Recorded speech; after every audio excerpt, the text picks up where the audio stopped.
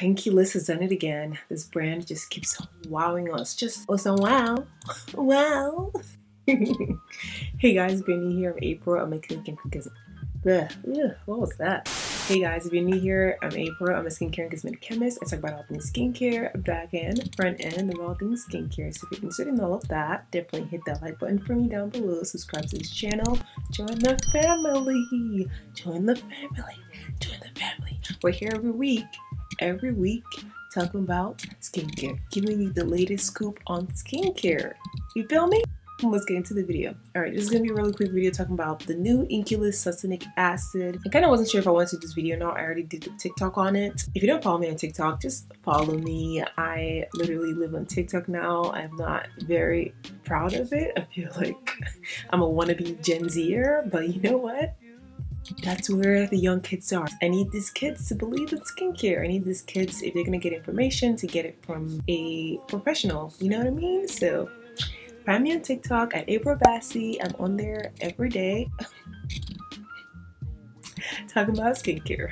Okay, let's get into the video now. Okay, so succinic acid. This one is claiming to reduce blemishes and redness in 24 hours. That's a huge claim. Apparently made from chlorophyll, that's why it has a green color, and depending on when the chlorophyll is harvested, it will determine the color. It's retailing for $8.99, which is not a terrible price. It claims it clears blemishes fast, reduces inflammation, and prevents clogged pores. Sounds like niacinamide, but like a quick little brother of niacinamide. I don't know. These brands with these claims, they're bold, man. They're bold. FDA probably needs to start taking a closer look at skincare, because the way skincare is going, it scares me. It scares me because it's not really regulated, except there's like an adverse reaction by like a huge subgroup of people.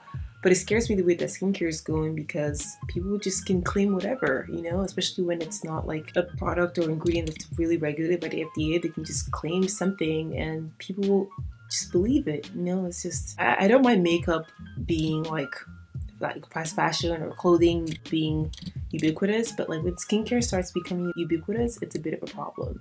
Anyway, let's keep talking about succinic acid. So this product has 2% succinic acid, which helps to reduce blemish size, reduce oil levels, and unblock pores. Honestly, sounds like very much like niacinamide, like I said, like a fast little brother. It also has 1% salicylic acid, which we know helps to unclog pores, to prevent acne or acneic cells from forming. So basically, it sounds like niacinamide and salicylic acid in a bottle to me. Honestly, I don't see a difference. If you have a product that has both of those ingredients, just keep using it. I wouldn't switch to this product. I think this is a product that's just, it's a fast product that's probably not gonna stand the test of time. So yeah, that's my opinion on this product. I like the idea, but it's definitely not something I think I'm wowed by. You know what I mean? But yeah, I hope you guys enjoyed this video. Just a real quick video talking about this one ingredient or product, sorry. I hope you enjoyed it. Like this video, subscribe, join the family, help your girl out as always.